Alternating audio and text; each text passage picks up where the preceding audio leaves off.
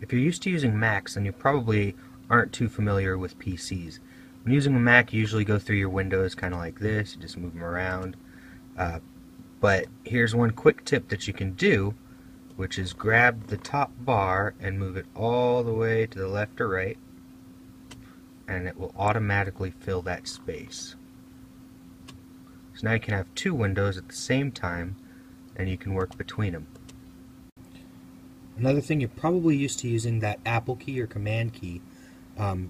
With a PC, you're going to use Control mostly, and most of the same hotkeys are the same. You just use Control instead of the Apple.